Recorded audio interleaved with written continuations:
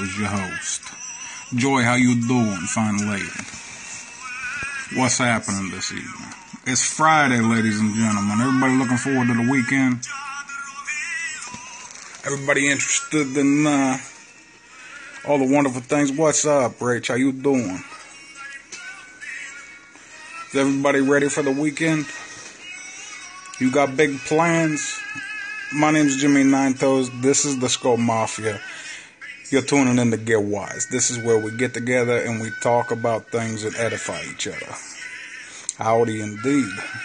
Some might even say howdy doody. Cheers, me. I'm beautiful. How about yourself? You got big plans for the weekend? Nerdpool, how you doing? My friend from out west. How you fine folks this evening? You ready for the weekend? You got big plans? You're going to be shopping? You're going to be doing things, spending time with your significant others? Simone, how you doing? Morning.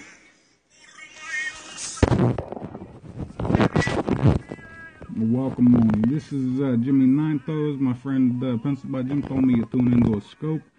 And that you were very nice. Good to meet you. Tonight, ladies and gentlemen, we're going to talk about a story of woe and tragedy. A story of treachery. Tragedy, and 4 or 5 other words that I don't know how to pronounce. Was you got info there for me to run? Ah, okay. That's what's up. Sorry to hear it. Saturdays should be spent in wonderful ways. Tonight I want to tell you a story of a little capo. A little capo who thought he was a boss. Alright? And this boss, wannabe, thought he was in for a penny and in for the pound. And as he grew up in the organization, quote unquote, or company as I like to say, since I'm a legitimate businessman, the men and women around him pushed him and forwarded his objectives. Now, this little capo who thought he was a boss, he got a little too big for his britches. Alright, after he achieved a little success.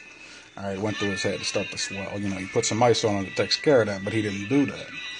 This guy, he was different. He thought he was something else, thought he was something special. So, in conversations, he started to bug out, started to judge those around him. This guy, because he's too big now. His head isn't right. He don't want to do the work that's necessary to expand. Expansion is important in my line of work. If you don't expand, you contract. And if you contract, you die. Alright? So the little capo, he doesn't do the work. Everybody else is doing the work for him and making him grow. He's benefiting from it. But he doesn't want to put in his fair share because he separates these things.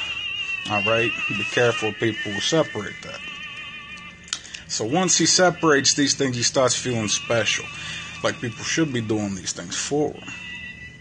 Alright? And when you start feeling special, that's where the problem lies. Because remember, folks, nobody's got to do nothing for you. Alright? Just because they're your friends, don't expect it. They do it out of the kindness of their heart.